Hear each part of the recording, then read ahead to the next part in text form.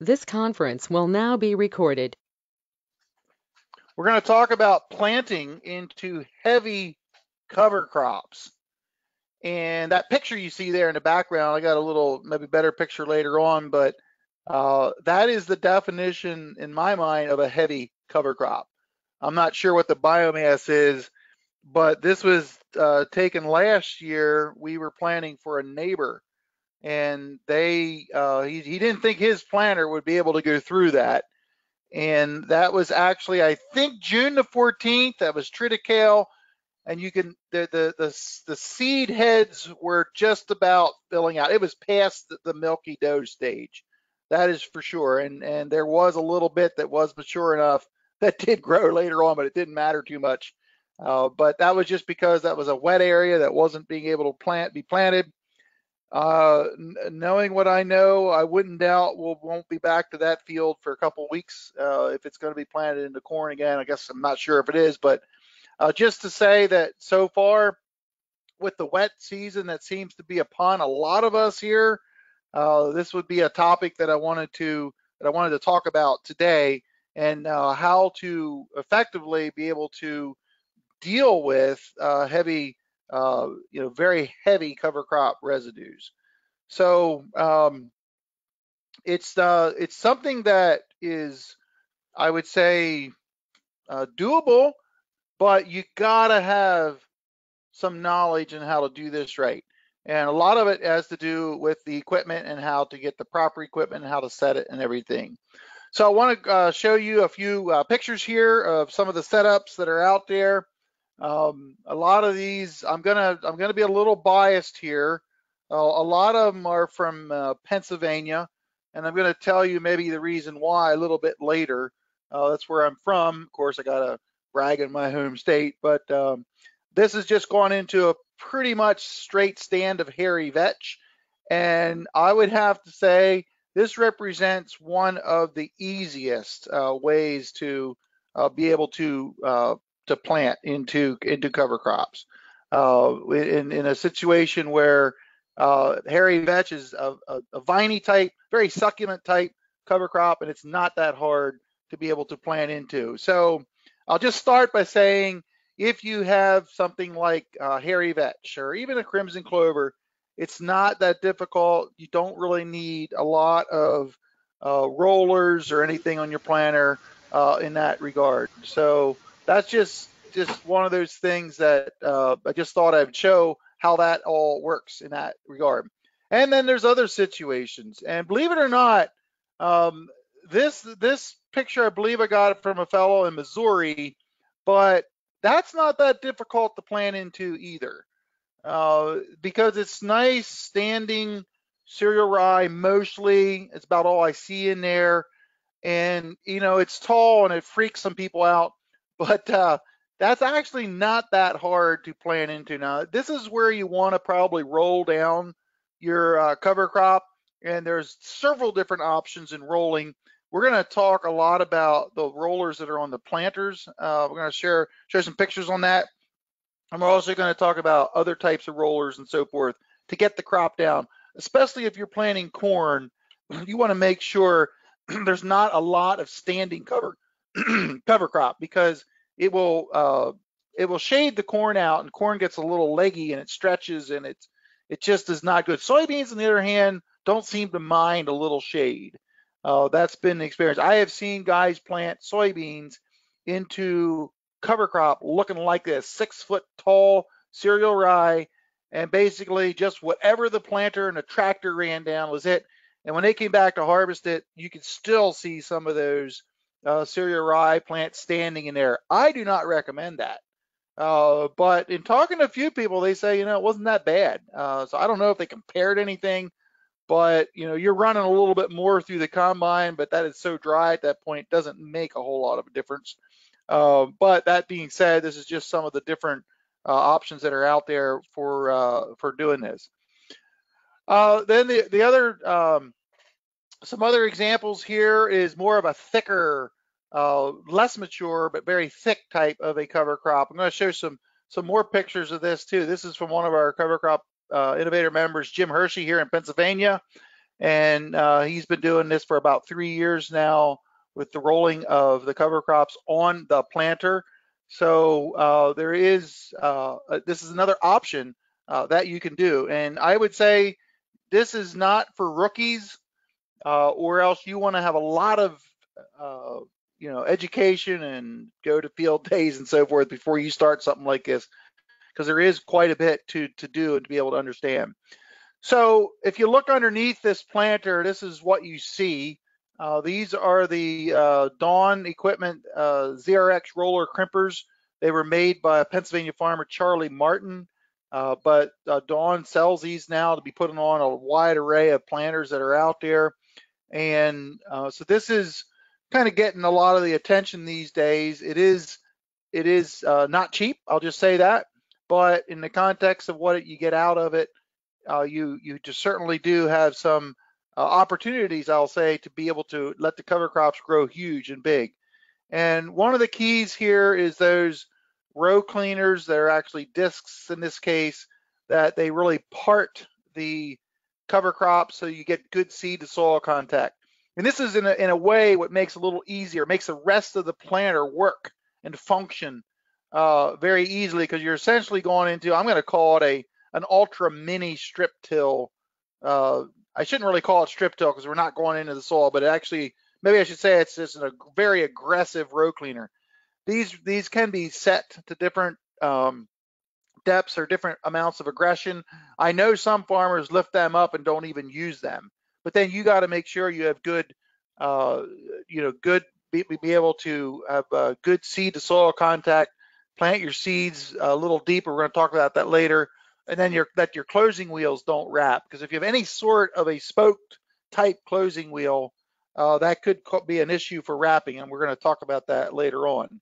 I did want to pay a little tribute to, I think what I would have to say is one of the leading pioneers behind this, and his name is Charlie Martin, as I've mentioned there. He's from Pennsylvania. He's the guy there in the center. He's a very, very innovative type person. And but he's been doing this, if I looked at my records correctly here, since about 2011, 2012, somewhere in that range. Because I remember at some of my field days that I used to have, he would bring his planter 2 hours and bring him to the field days to demonstrate them. And here's just a picture of his planter. So this is the first planter that these type of rollers were built onto. So a little bit of historical fact there. And then I'm going to just show you in a second here a picture of his farm. So in case you're interested, this is where the whole concept of rolling with a planter was birthed in central Pennsylvania. And so there's quite a few planters now in the area that has his units on, or now he has sold the licensing rates or licensed it to Dawn Equipment, Dawn Biologic, and that's where that's at. So it's just his whole rationale was, well, let's let the cover crops grow. Let's let them, cover the soil so it saves an erosion. You can see his farm is hilly. It's a typical Pennsylvania farm right there. And and I understand fully too. For me, in my situation, I already had a roller years ago. I got my roller in 1995, and so I roll as well, but that's mainly for my pumpkins and that I grow about 80 acres of pumpkins and squash. So again, just to kind of wrap up a little bit of the history here, I dug this picture out when I was preparing this because I think it's kind of makes a little statement in this whole thing about managing heavy cover crops and planting. This is a hybrid planter here of 3 different makes, if you will. Obviously John Deere planting units, but it has, this was back in 2013. This was a field day at my farm, and this was a demonstration of that. So it was done in the fall, and that's why the crops look like they do there. But this was Charlie Martin's rollers, and then Peckway planter. You kind of see that hidden there on the frame. There is a local Amish outfit that has built a lot of no-till planters. So you have Peckway planter with the rollers and with the John Deere planting units on. this planter is designed to plant into heavy covers. There's certainly enough of demand around here for this kind of a technique to be used. So I might just stop there a second. John Johnson, I want to unmute you here. John, you have a planter with rollers on, correct? And can you tell us a little bit about your experience with it and what you like about it? Yes, I have two planters with Charlie Martin's roller crimpers on, a 6-row and a 12-row. And I'm very, very satisfied with that setup. Now, obviously, you don't roll down short cover crop, but you get a cereal that is mature, and it does a great job. So how do you adjust the we'll call them the row cleaners up front? How do you manage them? Do you get more aggressive sometimes, less aggressive, or how do you run your row cleaners? I do not change the relationship between the discs and the rollers very often, but I do. Sometimes I put some down pressure on. Sometimes I let them float. In fact, lots of times I just let those units float. And that seems to just clear out the residue without disturbing any soil, which is exactly what I want. Yep. That's the spoken from a true no-tiller right there, John. Wondering about what kind of closing wheels do you have on your planter? These two planters are Case IH. So, they have the discs. Actually, we don't have the inverted discs on anymore. We have the crumbling wheels instead of them. And then behind that, of course, is a press wheel with the chevron pattern. Right. And so that has done very well for us. Good. I'm also gonna open up the mics for everybody. Is there anybody else who either has a planter with these type of rollers or has worked with them or seen them that wants to comment on anything that they have, or maybe questions for John here? Just want to pause a little bit. So who has a comment or a question about these kind of rollers? Because we're going to start to move on to some other aspects, but I wanted to cover this while we're here. Yeah, this is Lloyd. I have a Great Plains twin row planter, and so I don't have the row cleaner. I have a second roller where the row cleaner is, and it does pretty well. Now I do have coulters to cut through the debris, and when you plant through, for the most part, you don't see any bare ground at all. Okay. So are your rollers similar to these, Lloyd? Similar to this style? It's a Don Logic system, and instead of having the row cleaner with the twin row, they couldn't put row cleaners for twin rows, so they put an additional roller to split the difference of the twin rows. Okay, good. Any other questions on this topic? Stephanie? Steve, I was interested in the question of down pressure. If you're mounting a roller unit on the planter, does it matter where that rolling unit is attached on the planter unit or on the bar itself? And if you have another unit on the planter, does that affect the down pressure you're able to put on in the actual planting of the crop? John, do you want to answer that question? These roller crimpers are attached to the 7x7 main frame of the planter. So, hey, the only thing I have noticed, if I put full down pressure on, once in a while, I'll see a wing being up a little more than I would like. I've never seen a problem with germination of the seed. We've always gotten it in deep enough, but I am careful of that. So it is a little bit of a balancing act, depending on what type of a planter you have, how heavy it is. Maybe you could say how much, if you have fertilizer tanks on, how full they are, right, John? I mean, there is some variables. Exactly. It is. Yes. I think, Stephanie, to answer your question, it is something you need to be aware of. And I mean, I know in extremely dry conditions or harder conditions, Sometimes I've had to refill my fertilizer tanks up before they get empty because you start losing enough of a weight that's needed to get the job done. So, anyone else have any comments on the rollers that are attached to planters? Hey, Steve, this is David. Yes, David. At SIUC at Carbondale this past year, they had some Dawn ZRXs mounted onto a Kinsey, I think it was a 4-row planter. And at their field day, they were demonstrating it, and it was working really good. But to go back to Stephanie's point, they were putting full down pressure on that ZRX, and it was lifting that planter up, basically almost pushing it out of the ground. And they were commenting of they were having a hard time getting the seed depth. And if they would just take a look at what they were doing, they could have just not put so much down pressure on that. It didn't require a whole lot for what they were trying to accomplish, but they were just they were acting like they were trying to plow with it. So that's one thing to watch. Well, yeah, I hear you.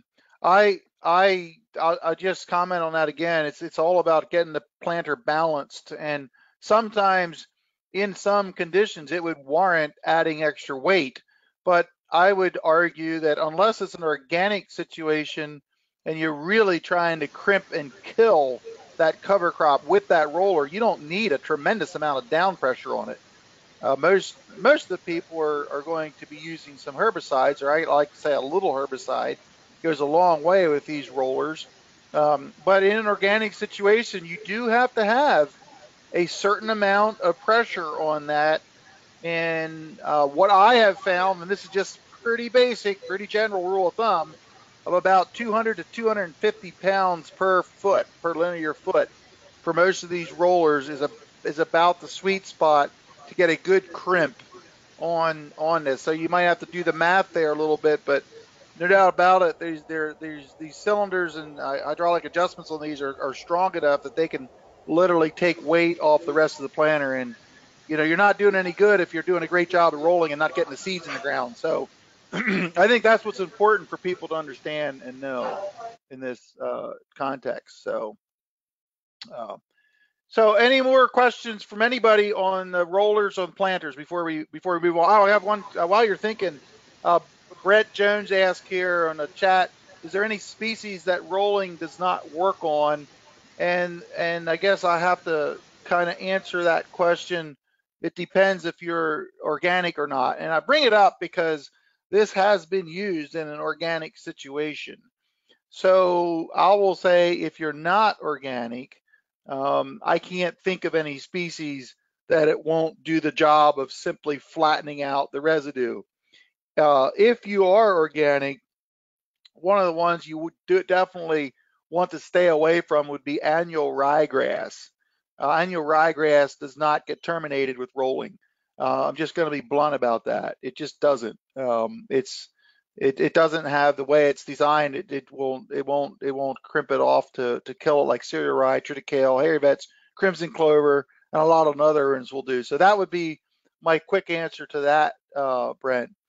And then Michael asked, are there any benefits or problems to post-planting rolling? And that's been done before. And I'm glad you brought that up because I didn't have that in my presentation. But I would just say that, yes, it's been done.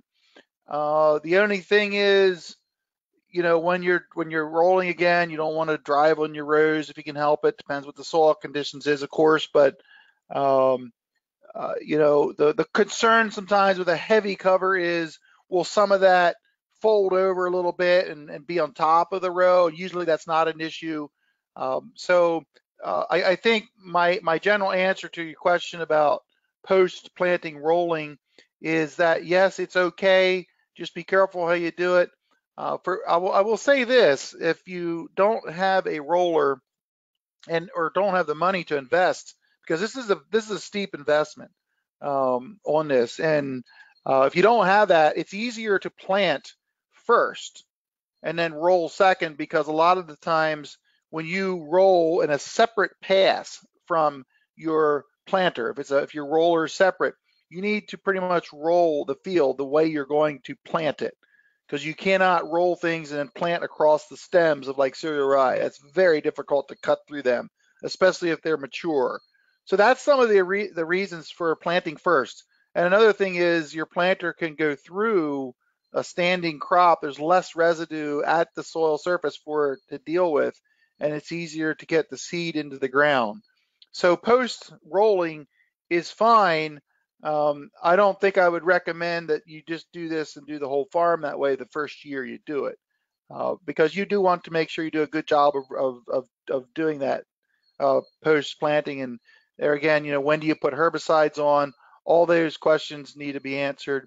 I would suggest you would put a herbicide on first and then roll and get it down, especially for corn and so forth. So any more questions while we're paused now? I'm going to have to move on here soon, but I do want to answer any questions. Let's keep the questions to planter mounted rollers before we move on. Any more questions? By the way, John, can you tell us approximately what is the cost per row of these rollers?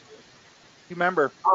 Yeah, the last ones I got on, I don't know, there was somewhere around $1,200 a row. That's the number I've heard, $1,200 a row. So obviously a big investment. Yes. And I will say, if you got to be a serious cover cropper to consider this, because I have heard people being disappointed where they spent $1,200 a row and they didn't feel it was worth it. And then you ask the question, well, how big was the rye, or how big was the cover crop? And they'll say, well, it was about 18 inches. Well, 18 inches really isn't that big. And I would say if you're one of those guys that you want everything planted early, these rollers may not be justified. But some larger operators, or I know several farmers, they have wet areas. They're historically wet, and they just know they won't get to be planting in there early. And so they just use as a cover crop to dry out the fields. And they know they're gonna be not planting until the end of May.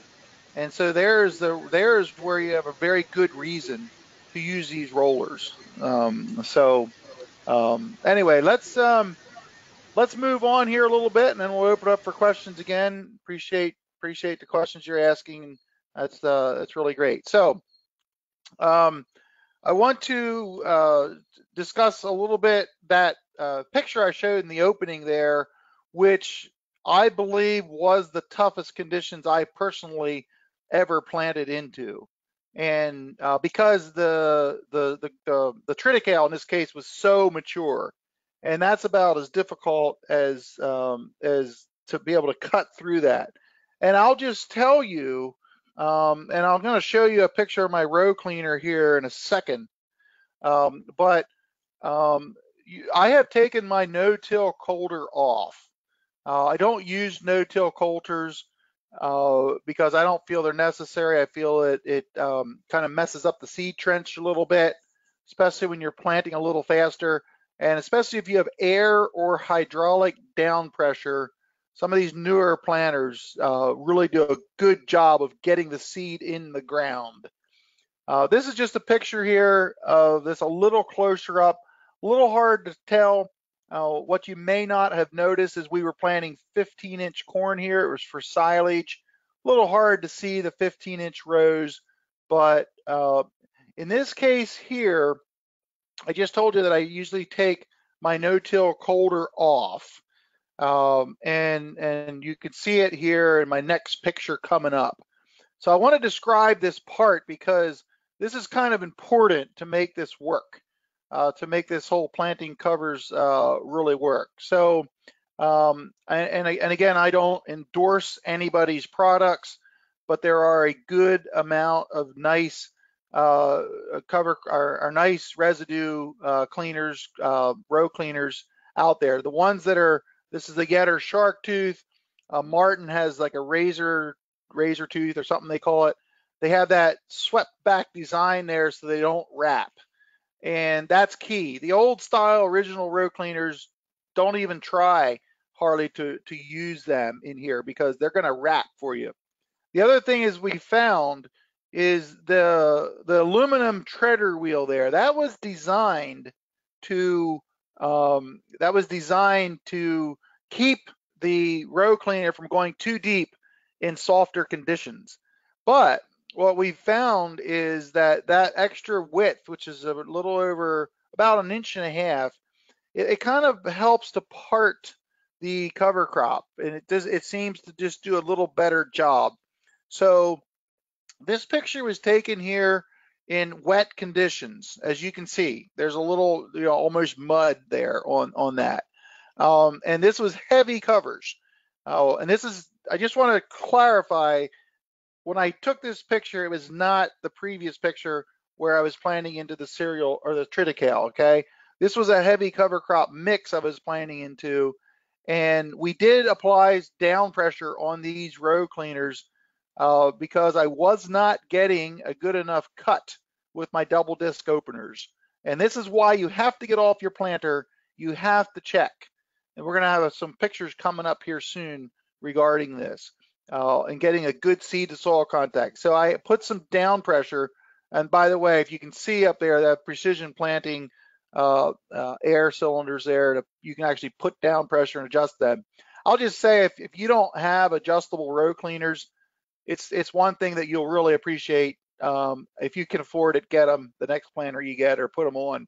It's really nice to make adjustments on the go, especially in situations like this where you can actually literally from the cab, you can watch, and it's easy to adjust. So, but you see there's no-till coulter there. That's the way my planter has been. When I bought my planter in 2013, I did buy no-till coulters with it. But then I promptly took them off, never used them until this past year when we got into this situation, this picture I just showed you. And here I felt I needed those coulters to help cut this. The other thing is they were brand new and they were sharp, which is an advantage here. So we used them. Now, I didn't even try with or without. We just put them back on. I had them. And so going through heavy covers like this, there could be a rationale for using a coulter.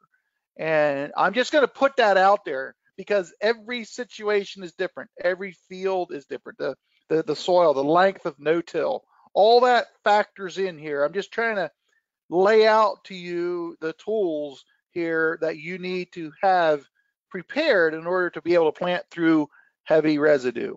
So this is, having row cleaners, I think, is important, and being able to have that just in case you're going to need them for anything in these heavy covers. Next, I want to show you a little problem I developed. This was a couple years ago, and in this case here, I wanted to put some nitrogen along the row. And if you know what you're looking for in there, I have fertilizer coulters in there. There was some hairy vetch in this mix. And if you've ever planted before hairy vetch, if you've ever planted through it before, you will know that it'll catch and rip off, and it'll start collecting on a planter part. So I'm just saying that was a problem. You come to the end of the field and you see all these clumps of hairy vetch all over your planter, and when they start dragging 6 feet long, it's time to get off the planter and pull them off. Well, how do you fix that? Well, I got to thinking, and some people would give up and cuss out the cover crops at this point. No, we just get a little rope there, and you see how I designed this. I just went across them row cleaners, and that tilted the hairy vetch, and actually there was triticale and a couple other things in there. It tilted it front as I drove through. That solved the problem. 10 minutes worth of work, almost zero cost, problem solved. Does it look cool? No. Does it work great? Yes. And I just used them for that one time. That was one situation that I had to use that. Now, again, I don't have rollers on my planter. And in this case here, I didn't feel that it merited me rolling the cover crop beforehand. I do have a roller. I was thinking about it, but just with the situation that time, I did not do it. So I just wanted to show sometimes there's little nuances that you're going to just have to figure it out yourself how to handle heavy cover crops. One of the biggest challenges, though, that farmers face is to be able to get a good seed to soil contact. And I just took this picture here where you can see the sidewall of the plant, the seed furrow. I dug away with a trowel so you can see this. You see the little corn seed right there. And that corn seed happens to be near a piece of residue that was what we call hairpinned or pushed down in and not cleanly cut. And if it gets dry, air can get down in there and that seed may not germinate, even if the seed slot is closed. If it stays wet, it will probably grow. It probably won't be a problem. But this is what you need to do behind a planter. You need to go back and you need to look and you need to see how are things cutting up front. Are we getting a good seed to soil contact? Because it's a challenge to be able to have to get through all this. And I didn't have a picture of what could happen with a corn plant, but I did have a comparative picture with squash. I grow a lot of squash. And as you can see on the left side, growing nicely. On the right side, this was merely a couple feet away. It's where the cover crop had blown down and it was crosswise. And you can see there, we didn't get a good cut. And that pumpkin seed did not germinate. It's actually, you can see right down through it. So you have to get that cover crop cut. You have to do whatever you got to do to make it happen, to get it cut. So, and there's different ways of doing that. And we're going to talk about a few more. But the key is to make sure you get the proper seed to soil contact. And here's what we really are looking for. Now, one of the things that I would say is a little trick that you can do is to simply plant deeper. One of the things that goes hand in hand with big covers is usually later planting and usually warmer temperatures, both in the air and in the soil. So and there's even without these situations that we're talking about here, there's some good evidence that planting deep, in other words, 2.5 inches, even 3 inches deep, with the good vigor we have in our hybrids these days, that you can sink them down pretty deep and actually get good yields that way. I know some different studies have been done to show that. So, you know, we're at a warmer time of the year. If you can set your planter deeper, it's going to cut better. And I literally have noticed better stands where I set the planter deeper, 2.5 inches. I'm not going 3 inches yet, but 2.5 inches. And some of you guys may be at that already. I don't know. But when the soil temperature is warmer and so forth, you can do this, and it will give you a better stand in heavy cover crops. So I'm going to pause for a second here and ask if there's any questions up to this point. I know I've been talking about a lot of detailed stuff here, but any questions anybody has about what I just discussed in the last several minutes? Any questions from anybody? Okay, well, then we'll move on. The next thing that we need to talk about is our closing wheels, because you know that when the popularity of spoke type closing wheels is there's all different kinds that you can get, and some of these closing wheels will lend themselves to wrapping in tall covers, usually when they're over 3 feet tall or so forth. So here you can just see an example of that. And I mean, I've had heard of bearings going out. They get so hot in there, they actually seize up and don't turn anymore.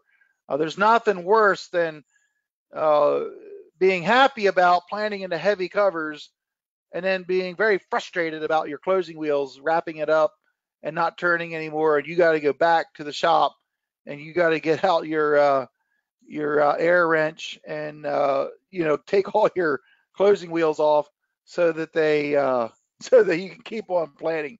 That is not a good story, and that makes a great day turn into a bad day in a hurry. So there are different types of things you can do for this, and you know, there are different, of course, a closing wheel that's a little smoother or maybe has a curved tine on it won't wrap near as easy, so it does depend. But I do want to show you that there's various companies now have different types of deflectors out there that you can bolt on to your closing wheels, and that they can be able to keep them from wrapping. This is from Yetter.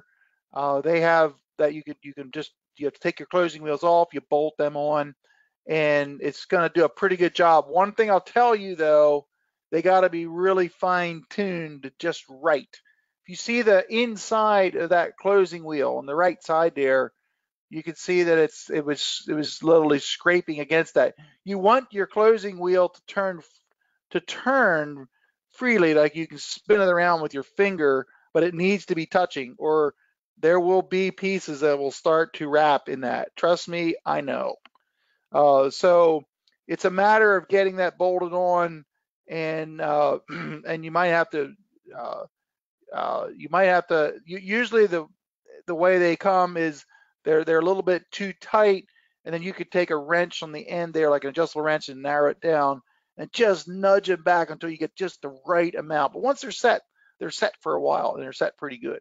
So I just wanted to mention, if you have invested in these kind of wheels and you don't want to go back to a smoother wheel, this is an option that you get. And again, there are some other ones on the market, but I just wanted to show you these here to give you an idea. Another thing that I wanted to kind of briefly mention, and I've shared this a couple other times on other webinars, but Monosem came out, and now many other companies are coming out, where you can adjust the pitch of the wheel, the toe in or the toe out, and you can adjust the wheels in and out, side to side, so that when they close, they more, instead of packing the soil shut, they pull it shut. And not running videos today because my upload speed is just too slow to give a steady streaming video. But different companies are coming out with this now, and it's kind of ironic because this afternoon I'm supposed to get Yetter's latest design in this. So I'm going to be putting this on as soon as I can, and I'll tell you about it after I get it on and see how that exactly works.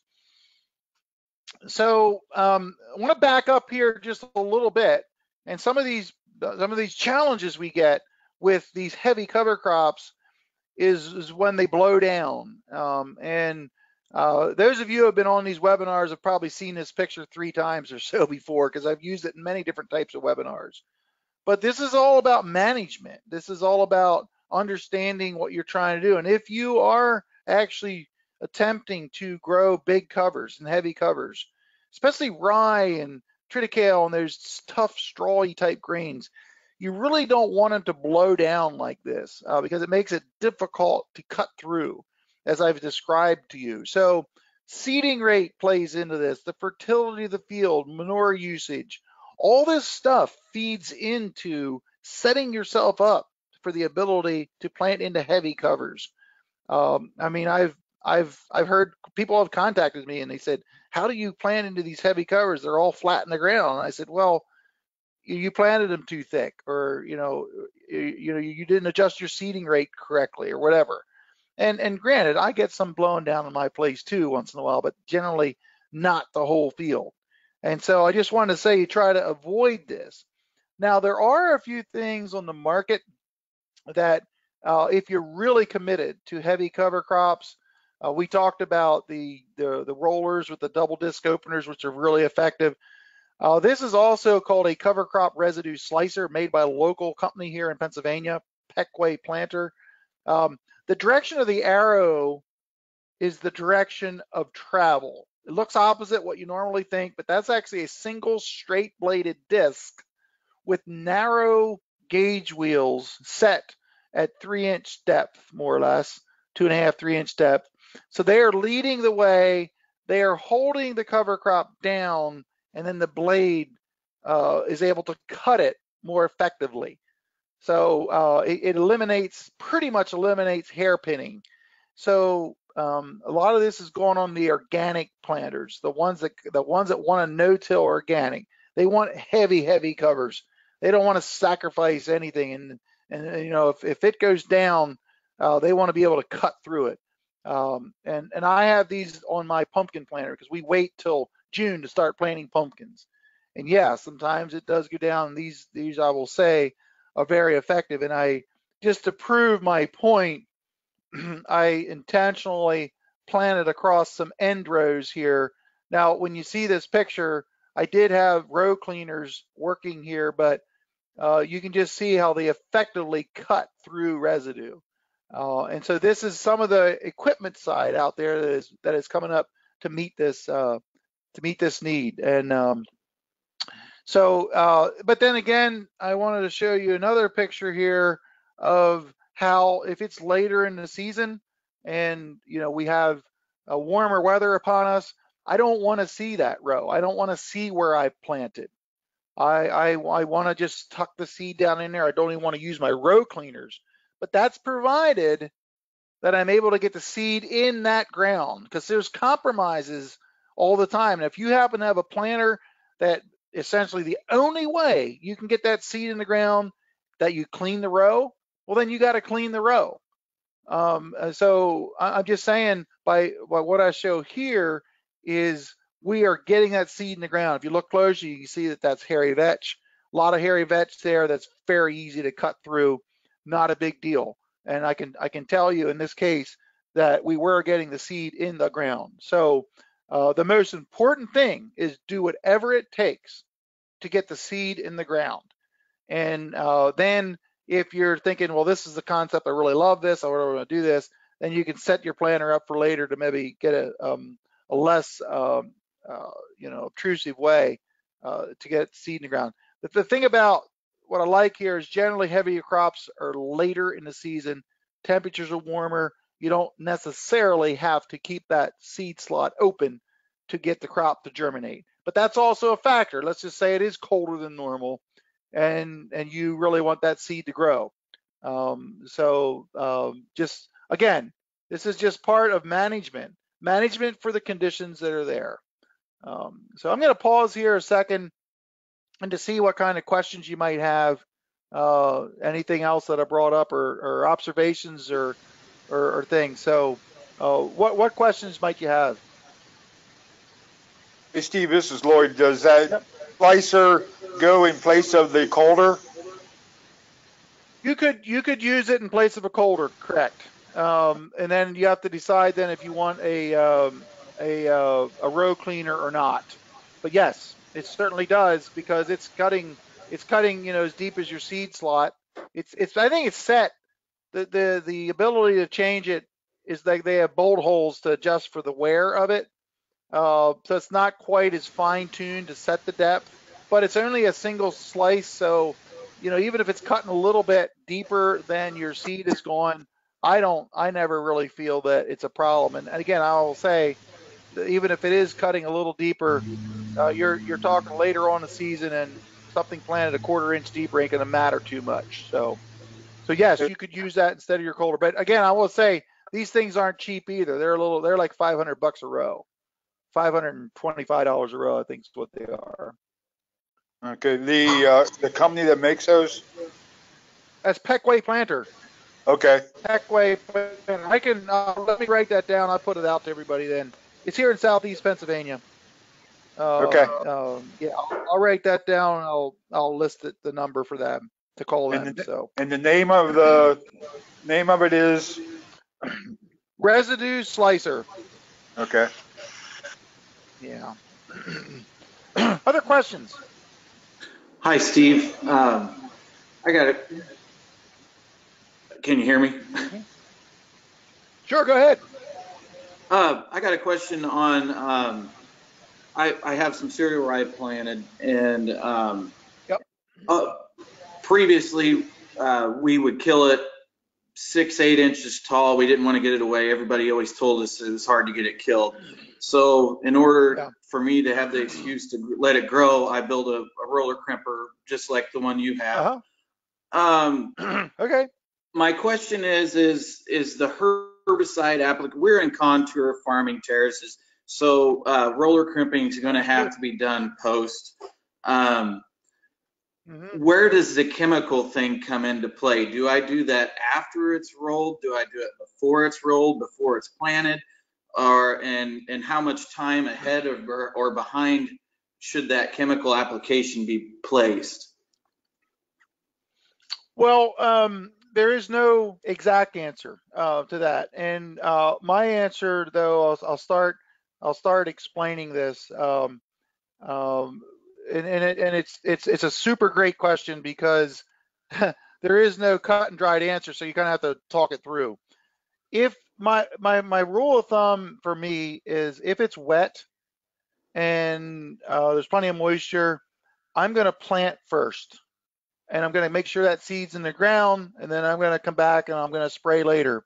Now, again, there's different scenarios. If you have a roller on your planter, obviously it's going to be rolled at planting, and many people have had success spraying after they're rolling because it doesn't, it's usually not cutting it off.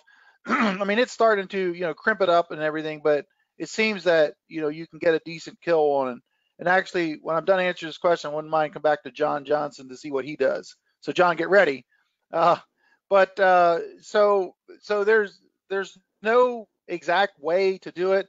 One of the things about spraying early is if it's dry, you might want to consider spraying early, and there's no rain in sight. It's like a couple weeks or week or two before planting. I think we need to mention that here. And again, you're going to have the management expertise to make that decision.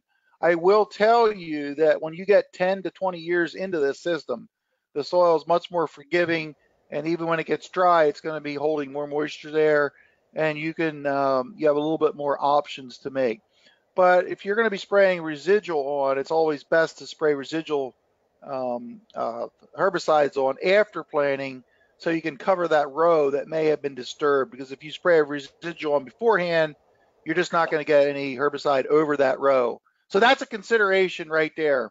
Whether or not, let's just say you plant, like in your situation, and believe me, I understand contour farming on the hill. That's what I do too. You could spray then, or you could roll. I would probably roll and then spray it.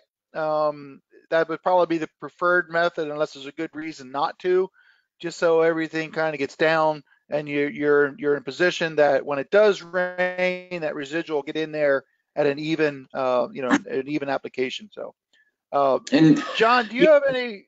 Go ahead. You talk about herbicides working more effectively, or maybe even pulling back on rates and stuff, or just less herbicide when you roll it. Is that because of the injury? Like, you spray it after you roll it? I mean, or is it just the combination of the two, say a week apart, is still something that's effective? Well, I think you answered your own question there. I think you're right on, and it's partly because the rolling process, a cover crop that's near maturity, like it's in mid or full bloom, or it's pollinating, it's reached its peak of its life cycle, so to speak, its maximum stage of growth. So it becomes easier to kill then too. Just even if you would just be using herbicides without, crimping or rolling, it's easier to kill once it gets to that point. So you're half killing it with your mechanical damage by your planter or the roller. And the other thing is, if it's heavy, thick cover, you're getting some natural weed suppression just because you're covering the soil and the weeds can't grow up through. So the argument is, well, you don't need as much herbicide. Now that can be debated, and I will say that a weedy field, a field has a history of weed pressure or high weed pressure. This isn't going to just magically clean up your farm. This concept. So it's in the context of good agriculture and so forth. You can start to reduce your need for residuals. Matter of fact, my goal is to not use any residuals, because then I'll see what I got, and I have plenty of options to come back with post-emergent type materials that are out there. That's my rationale. I'm a small farmer, so it's not like I have thousands of acres to do, and I don't really want to do post-emergence type rescue treatments. But that's just me. So I'm just saying what I do, and I don't know your scale, but just Yeah, several things. I guess, John, go ahead, Lee. Well, the reason being is because I plan on roller crimping this a little earlier than your antithesis point, and so I'm wanting to put the herbicide in as well to make sure I get a good kill. Well, okay, in that case, if you're a little early, I would recommend spraying that first. So you get it in, start getting in the plant 2 to 3 days ahead of expected rolling. Now you could spray it. You could spray it, then you could go plant it, because the planter doesn't do a lot of damage to it, because you want to give that herbicide a chance to get in. I'm assuming it's glyphosate. And you want to get a chance to get it into the roots, and then you go ahead and roll a couple days later. I've done that many times. Yeah, and I was going to make the mistake of going afterwards. So yeah, that was a good thing I asked. John, what do you do with herbicides? I like to How spray do you manage your herbicides? We spray after the planting. I like to have as much biomass developed as possible. I will say that Penn State University is doing a plot, or we're putting out a plot for them as soon as it dries out in soybeans. This is. They want us, one part of it, they want us just to plant, and then they want just a burn down spray, no residual. And beside that, they want us to plant and have a burn down with a residual. They want to see how much difference there is in weed pressure. Has the cover crop helped? How much has it helped? They do not. I would like to have a third option. I would like to roll. This is to be done without rolling. I would like to have a third section where we rolled afterwards to see if that actually gave us better weed control than just having some standing cover crop burn. So I think the result should be interesting. Dr. Heidi Reed, I'm sure you know her, Steve. I think she told me she's been working with you too. She's gorgeous. That's great. That's great. Well, that's good. Jack, I see you have a question. I'm just going to say that our time, in a good sense, has gotten away from us here. I'm not going to be able to finish today, which I suspected that could be the problem. So we're going to, Jack, you can answer your question, and then we'll answer it, and then I'm going to wrap it up. We're just going to continue this next week. So Jack, my question's around trying to spray after you have rolled it or crimped it or whatever. Aren't you concerned about having enough chemical uptake and where you've already injured the plant? Well, I'll answer first, and I'd like John to follow up. I'll answer it this way, Jack. Surprisingly, it seems to work. How do you respond to that, John? I have not seen any problem with that. Right. I understand the point being made, but I have not seen any reduction in control. Yep. And I will say, Jack, that's the general response. That question's been brought up quite a few times. I still think you need to monitor it, but that has not been a issue that we've had to address. I'll just answer it that way. Again, every area is different, but that has not been a problem. So I might also throw in that on this test that John's going to do with the roll versus not rolled on weed, looking at the different weeds. I did a trial like that a year or two ago, and those results are in Practical Farmers of Iowa. If you want to take a look at those, and bottom line was there was no difference in weed control. Okay. For me. Very good. Okay. Yeah. Interesting. Well, I want to wrap up here today just to say that Michael had a question from Indiana. He said he had a producer last week ask him if the barley he had as a cover crop that was headed out, if that was going to cause problems. He was wondering if it could have been the barley seed germinating, meaning that the seed was to the point that it was mature enough that it could germinate. if it was me and it was that case, I just go plant it. I've done this enough that, yeah, you might have some barley growing in there, but hey, that's no different than interseeding. And most of the guys most of the producers are spraying anyway.